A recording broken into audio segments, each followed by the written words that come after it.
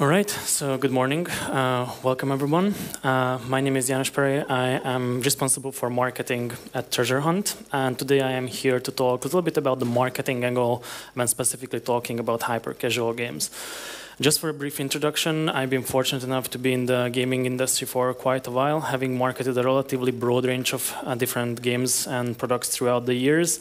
Currently at TreasureHunt, we are focusing on casual games and essentially stepping to very mass market, easy to access, and in certain cases, hyper-casual games. Some of the learnings that I will be sharing has also had some routes in some of the external projects I did through my consulting company, Mercury Black, as well as through a very powerful network of the best UA professionals I know in the industry from the UA Society. So really briefly, what we will be talking about. I would like to focus on three key pillars for today. First, a little bit having a look at the definition of hyper-casual games, but more from a marketing approach. So what does the inherent nature of a hyper-casual game present as marketing challenges for us? Then enlist and kind of have a look specifically at those challenges in terms of the marketing hurdles, and finally provide a potential way to how to resolve those issues, how to conquer those marketing hurdles. Again, some of this might be sounding Janos, you're Captain Obvious. Having said that, I do believe that sometimes the simple ways are the most powerful to resolve things. So let's jump into it straight. So as we have heard, hyper-casuals are technically instant, very lightweight. So being instant and lightweight, that means that if the game takes a very long time to load, that doesn't provide the user experience that the users are expecting from such a simple and easy games. Second pillar, again, very, very simple, snackable content, as some of the industry people have been mentioning. Very easy to consume, very easy and accessible. And then from this simplicity comes the third pillar. Of course, it's really obvious, a really simple to enjoy experience, but it has to be addictive enough. It has to provide enough challenge to keep you going and keep you interested over a long time. So how does these three key characteristics translate down into marketing questions and marketing challenges? So the ultimate question is, how do we market a product that has basic limited content? So that means that some of the beautiful open 3D worlds that you would be experiencing in even mobile platforms will not be readily available.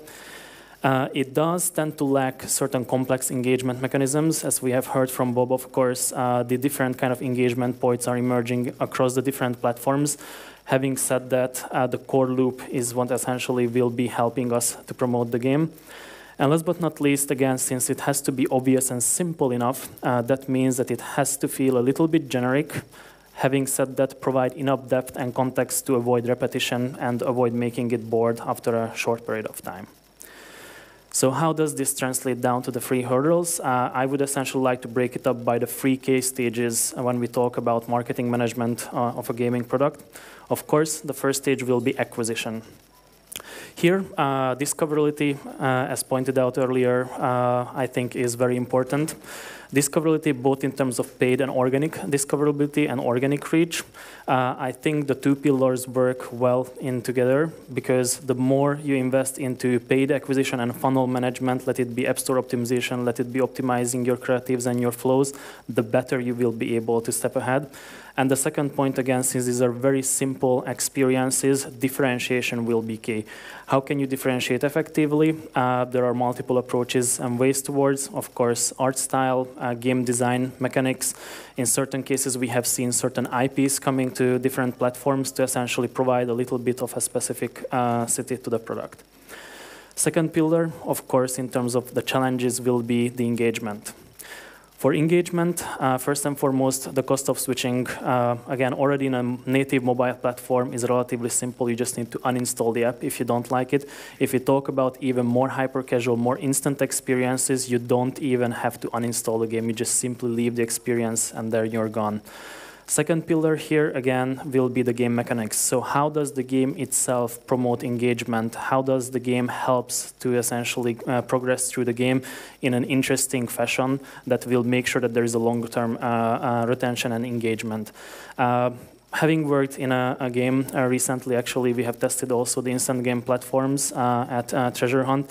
One of the key challenges for us were essentially making sure that the game is simple enough, yet challenging. So the classical game mechanics that you know about, daily challenges, engagement, retention metrics, they were the ones that essentially have been helping us to promote these issues. Last but not least, for the final pillar, of course, monetization. At the end of the day, we all are looking to make a sustainable business out of these activities. It's not something, well, outside of a very few people who do it for the sake of art, but this is something that has to be scalable and has to provide a reasonable bottom line. Not giving away too much of a clue, critical mass will be important. So if you are not able to grow the game fast and steadily enough, you simply will not have the user base to essentially generate the revenues that you look for. And last but not least, something that usually people tend to forget, that quite a number of these games are heavily relying on ads. But at the end of the day, the ad revenues and the important revenue pieces will only be coming in if you're able to show relevant ads. If the people are not engaging with the ad content, with those different brand contents, the revenues that you can generate, de facto the CPMs that you are looking to earn from these activities will be extremely low. And again, despite you might have a critical mass, you might still not have a business case. So to sum it up, essentially this whole story is a volume game. So you need to make sure to have a really solid, good funnel. You need to make sure to drive the right type of users in, make sure to essentially keep them engaged and retained enough, and last but not least, find the relevant ads to the relevant segments and show them in the right time. So how could we potentially conquer some of these difficulties and some of these challenges? To really quickly put up a reminder, essentially the 3 key boxes that we were looking at. So for acquisition, I'm going to probably again be Captain Obvious and state the obvious fact. Paid user acquisition and understanding your volume dynamics. I have been hearing pretty much since mid-2015 that paid user acquisition is going out. The CPIs are too high, too difficult. It's really difficult to kind of get through and make a decent living. Having said that, like it or not, paid user acquisition and very controlled media buys are still the very foundation of a correctly measurable and actionable type of growth. This is something where you can build sustained portfolios that will be helping you to essentially drive a business and grow it.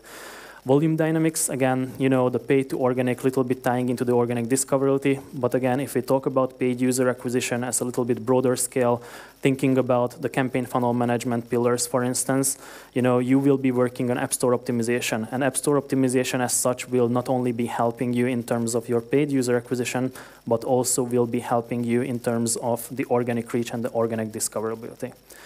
When we get to the second pillar, to the engagement, of course, game design first and foremost. I mean, if we do not have a product that is compelling and engaging enough as a proposition, it will be very difficult to provide any kind of communication, re-engagement point-based activity to make sure to keep the players in and engaged.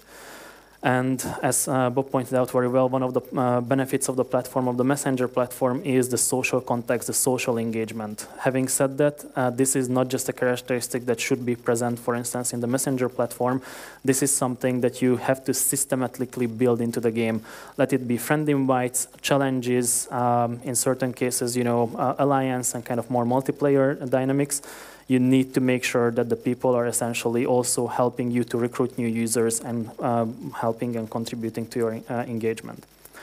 Last but not least, for monetization, 2 key pillars. Back in the days when I was fortunate enough to work at Flare Games, we essentially combined the UA team and the ad-based monetization team. Working in tandem with essentially 2 sides of the equation does help you to drive and optimize your flows pretty much end-to-end.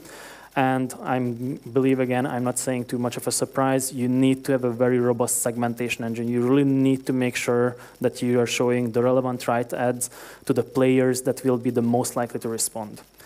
Ultimately, that is the item that is going to be helping you to grow your revenue base. Again, if you are just emptily showing and quasi spamming your user base with ads that are not relevant, that are not interesting, they will probably be watching it. They will wait because you probably force them to wait. Having said that, they will not be meaningfully contributing and reacting to those ads. Henceforth, you will not be able to generate revenues from there. So these would be essentially the 3 key pillars. Again, a little bit zooming in to the specifics and the specificity of the hyper-casual segment. As a final piece, a couple of takeaways and kind of learnings that I have made through working through these very light experiences and light games.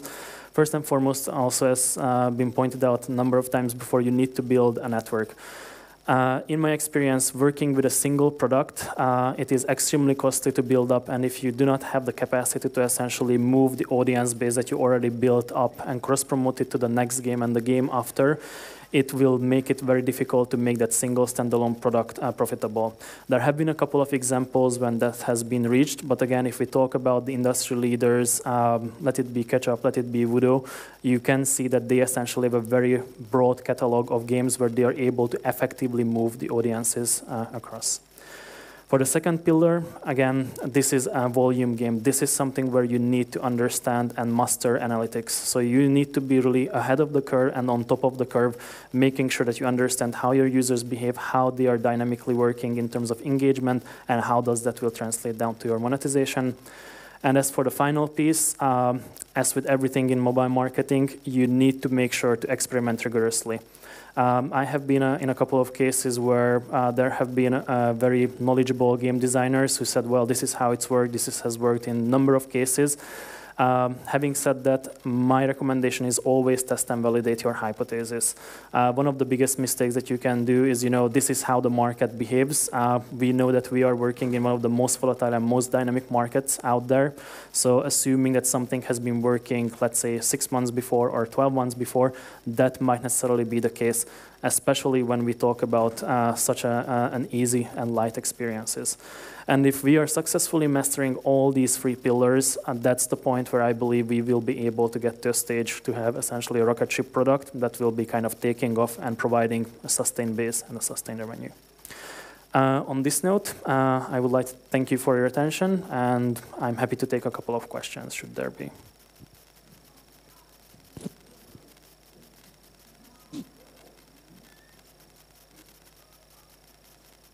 Okay, so I was either that obvious or that boring. Any questions? Oh, actually, yes. Janos, one thing I just wanted to confirm. I think I heard you say at the start, will a version of your presentation be available for delegates who want to... Yes, correct. So I think my slides are not yet up, but if you send an email to janos@treasurehunt.com, I will be able to kind of send it across. Otherwise, of course, feel free to kind of just find me, and I will be happy to kind of send it. There will be definitely a distributable version. Any other questions for Janos? Maybe one question from me. How much of this was totally obvious and just kind of total boredom? Yes? No? Maybe? Okay. Well, I hope that there has been some kind of specific focus areas on the casual gaming market that hopefully have been helping. Janos, so hyper casual, obviously this is what the track is about, and game changers and instant messaging. Hyper casual is, I think, a phenomenon at the moment. What's your kind of take on its rise to prominence and where it's going? Is hyper casual, the next, a sustained next big thing in gaming, basically? Well, as far as I can say, it's always very difficult to predict the future, again, especially in such a volatile gaming industry. Having said that, what I always like to say from a good old, again, textbooks type of marketing topic, the audience is where they are sitting. So if we see that, for instance, a very large audience, 800 million people is on the Facebook Messenger platform, going after those important and valuable segments is essentially de facto the value that you're looking for. Like pointed out before, this is a volume game. So in order to successfully tap into those volumes, to those relevant segments, you need to make sure to be there, prominent and present. So I do believe that there is an inherent need and there is a growth opportunity. How fast or how slow it will be, we will see. I think this is still a very new and emerging platform, especially if we talk about kind of the messaging ones. But again, if we take essentially the example from the Eastern competitors, the Lime, the Kakao Talk, these kind of experiences have been there quite substantially for a while, and they have been essentially providing massive benefits and profitability. Great, thank you. Yeah, sure. Sorry. About the simple graphics, like I've been wondering, is it just for marketing, and what is the reason for the super simple graphics for hyper casual games? So number one, I think it pretty much ties into the lightweight aspect. So again, in order to provide an instant experiences, unfortunately, you cannot have this really big breadth in terms of the art and the visual style. The second piece, I think, is that simple shapes, simple formats also promote easy understanding. So again, if it's a familiar experience that you don't need to have like a 20-step tutorial to understand the game, but you go there, you maybe have one or two quick shots, and then you understand how it works. If it is a more complex experience and from a visual world, a more kind of complex environment, I do believe that essentially just extends that period. And again, the problem with especially on, for instance, the Messenger platform, you don't even need to install. So technically, will the users be willing to have and spend the attention to kind of get to know the game and immerse into it? Or will they just say, oh, it's a little bit too difficult, or oh, it's not exactly what I'm looking for, and just switch to the next one? Hey, so you mentioned about segmentation and user acquisition and so on, and you also mentioned that it's a volume game, and you probably do this yourself a lot as a CMO. The question is, when everybody's trying to buy the same users and you need to buy millions and millions of them, at some point you'll just run out of actual users in the US, right? And right now everybody's going hyper casual, so how would you suggest that people go about this in terms of trying to get traffic without overspending on that traffic or tapping into new traffic sources that are maybe not as busy yet? Very good question. I mean, that's ultimately essentially the $100 million question in the room. One of the things where I have seen success is usually when we work with user acquisition, we tend to very heavily focus on the gaming segments because, again, we do know that gamers of certain games and genres, they are expected to perform well for our games. I believe that's something that needs to be a little bit extended. So kind of what could be what I like to call the adjacent thematic or interest groups that could be essentially activated. So who could be potential players who could be interested but might not consider themselves as core players? After all, the overall idea of having this is essentially to make it as inclusive as possible, to make sure that it is as available as possible. Not sure whether that completely answers the question. So? Okay. I think one. Could you share some benchmarks about the numbers we should expect in marketing for hyper casual? Like what's a benchmark CR we should have, or the CPS that we should expect?